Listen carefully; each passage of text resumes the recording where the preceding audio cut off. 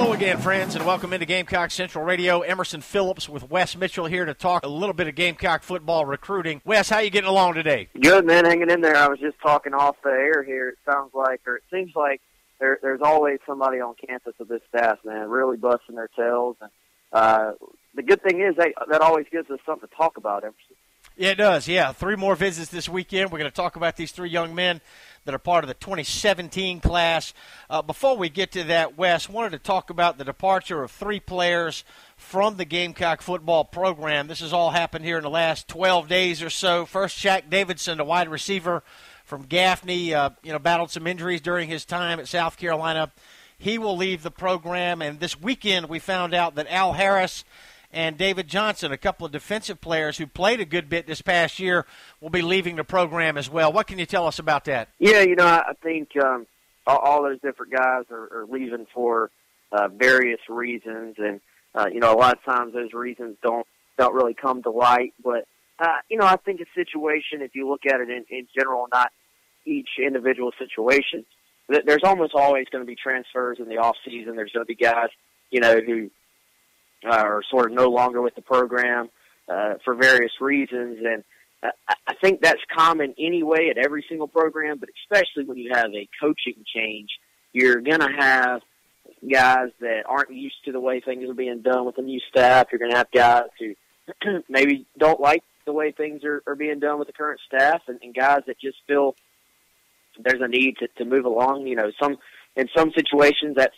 the player's choice. In some situations, it's not because of off-the-field issues. So I think this is sort of just the beginning of that. I think as we get into spring, you don't really want to speculate on names or even name names, but certainly it's very, very common for to be guys that leave, and I think we'll probably continue to see that. And then after spring, you almost always have some guys who maybe didn't get to play as much in the spring as maybe they hoped, and they decide to move along. So pretty common in major college football. All right, Wes, before we get into these 3 visits from football recruits that the Gamecocks had this past weekend, I wanted to ask you about Brandon McElwain as well. Of course, the Gamecock baseball team lifted the lid on the 2016 season this past weekend, and a lot of Gamecock fans are curious to know what kind of role Brandon McElwain will have with the baseball team and how that might affect his approach or his availability for the football team with spring practice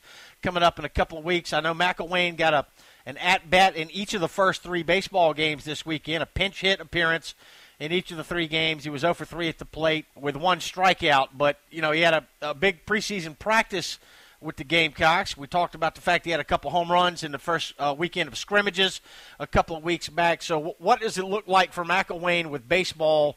It seems like obviously the kid is still very green. He's just getting his feet wet with college athletics, but he was, projected as high as a first-round pick in the upcoming Major League Baseball draft. He turned that down for an opportunity to enroll at South Carolina and play 2 sports for the Gamecocks. So talk about McElwain and what the immediate future looks like for him. Yeah, I think with McElwain, important to remember a couple of different things.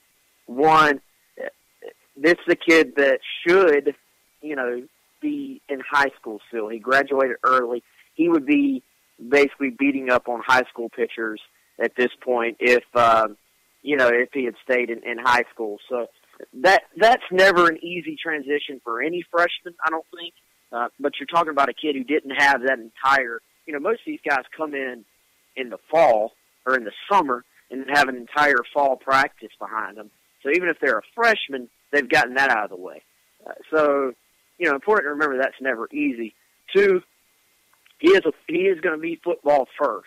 He's going to be a football scholarship guy. Now, that really is by no choice of his or the staff or anybody. Anybody that comes in and plays both sports has to be on a football scholarship. That's an NCAA rule. So, that's not really by anybody's choice, but it's the fact of the matter is he's a football guy. So, from everything that has been said, if there's a football practice going on, McElwain is going to be at South Carolina's football practice. So I think that probably affects him, for a handful of games. Maybe I think I saw, to give full credit, I think I saw in the state maybe there are 9 days where there's a football game and a baseball, or a football practice and a baseball game. And, you look at how that'll work. I guess it's possible there will be some days he could be on the football practice field and then be in the baseball dugout on the same day. So, that's something to look at. He also has that 20-hour student-athlete rule to keep in mind, where the NCAA limits how many hours that a student-athlete can be participating for a sport.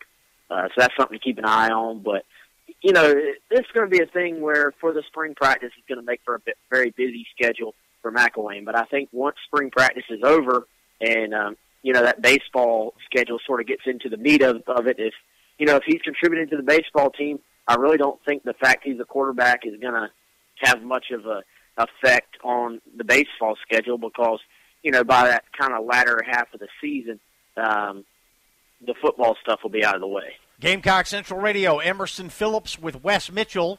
We invite you to download the free phone apps that allow you to listen to Gamecock Central Radio on your phone. You can listen in your car. You can listen on the go. Listen on your phone anytime you like. Free phone apps. We have an Android app and an iPhone app. And we're also on iTunes. Simply search Gamecock Central Radio for all three. Wes, we'll keep an eye on the McElwain situation as baseball season rolls on. Wanted to get back to football recruiting for a moment. 3 players on campus this past weekend. One of those, 2017 recruit Trey Lawson, a 6'6", 248-pound defensive end out of North Augusta High School here in South Carolina. Tell us about his visit. Trey actually was on campus 2 weekends in a row. He was at junior day, 2 Saturdays ago and took that in. Then he came back to get to sit down a little bit more and spend some quality time with Will Muschamp. And it's a kid that's really seen his recruitment skyrocket the last, maybe 2 months or so. He didn't have a single offer, I don't think, if you go back to 2 or 3 months ago, and now he's got offers from schools like Florida State, South Carolina, Tennessee, Ole Miss, Kentucky, Georgia. They have all jumped in. So it's kind of blown up on him. He's from North Augusta, South Carolina. That's really only his house is only about 45 minutes away from Columbia, so easy trip for him and his dad, who's very involved with his recruiting process. I think South Carolina sort of helped themselves and put themselves in a pretty good position early on. He wants to continue to take visits. He's going to go to Florida State. He's going to go to Clemson here soon. Wants to maybe get to Georgia Tech in March as well. But a long way to go with this kid. He's not claiming any favorites, but as far as an in-state guy who's a priority, the whole coaching staff has made him feel wanted. I really just kind of my vibe, my read on the situation is that South Carolina has helped themselves a great deal. I think anytime a kid takes the time to go to campus 2 weekends in a row, it says something about their interest in the program. I think it's at least very safe to say South Carolina has Trey Lawson's attention at this point. All right, Darion Kendrick from South Point and running back Javon Leake out of North Carolina visiting this weekend as well. We'll start with DK, Darion Kendrick. This is a name, if you're a recruiting fan out there, you're going to want to know. If you're a high school football fan, you're going to want to go see this kid play. I think Darion is up there with anybody in that 2018 class in state. An absolute stud. Some people at that South Point program are comparing him to Stephon Gilmore at the same stage. He's an all-around athlete, could play defensive back at the next level, could play wide receiver, wildcat quarterback type role. South Point, I think, is going to use him all over the place. But, the schools early on, I think, are Florida, Clemson, and South Carolina. This is the kid that was really, really close with Nick McLeod. And I think, Nick McLeod, of course, the defensive back at South Point that South Carolina ultimately did not offer. I think South Carolina, if they had offered and landed McLeod, probably put themselves in a pretty good situation to be in the driver's seat with Kendrick. But they, of course, didn't. He went to NC State, and, that's a situation that'll be worth monitoring, I think, with DK. And a long, long way to go, but I think when you consider the McLeod situation that South Carolina did not offer, it's going to be very important, and it was probably a big deal to go ahead and get him on campus this past weekend. It's going to be a very big deal to try to continue to get him back on campus and keep them interested in the South Carolina program. You can get breaking Gamecock news alerts delivered to your email inbox. Just text USC to 42828. Text USC to 42828. Emerson Phillips and Wes Mitchell here on Gamecock Central Radio. Wes, Javon Leake, running back out of North Carolina, in town this weekend as well. So the Gamecocks full speed ahead for 2017 with recruiting. Yeah, this kid is a high 3-star guy. We got him ranked. The Rivals has him ranked, I should say, as the number 11 player in the state of North Carolina. He's from Page High School, which is in Greensboro, 6'1", 192-pounder. And, a kid that I think, has some legitimate interest in South Carolina. He's got a top 3 right now that includes North Carolina, Tennessee, and, of course, the Gamecocks. And I think this is a position of need for South Carolina. I know the visit went very, very well. I'd expect them actually to try to roll as many top running backs, I should say, through the program as possible this spring and try to get them on campus and get them, familiar with the South Carolina program, because I think if you look at needs for this class, South Carolina really needs to have a massive pull at defensive back, and they need to have a really quality pull at running back as well. So Javon Leake, one of the top running backs out there, again, a high 3-star kid, and I think South Carolina has some staying power with him. So I think a guy to keep an eye on, a guy to watch moving forward. That position in particular, even at this early stage, Emerson, we're recording this here on February 22nd. Even at this early stage, there's already some positions that it seems that you already kind of actually have a feel for what direction those positions are headed with this recruiting class.